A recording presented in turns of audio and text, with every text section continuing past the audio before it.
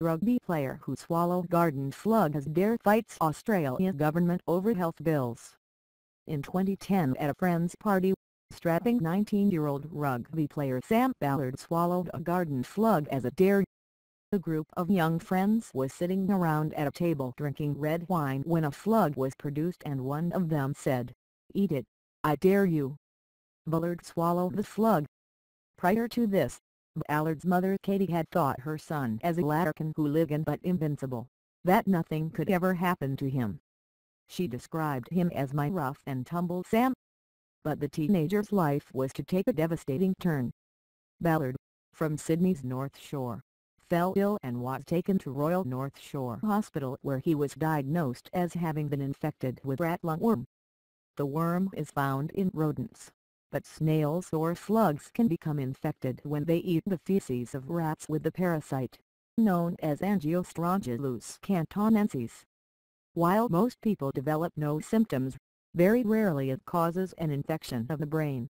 Ballard contracted eosinophilic meningoencephalitis, which many people recovered from and which he initially seemed to be rallying.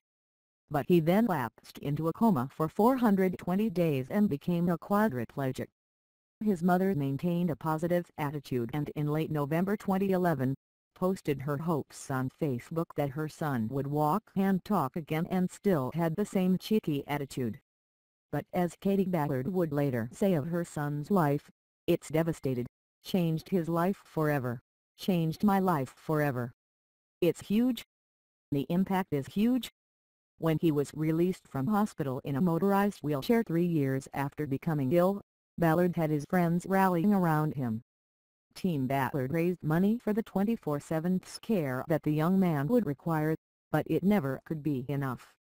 Now aged 28, Ballard suffers seizures and cannot control his body temperature, the Daily Telegraph reported. He has to be tubed federal.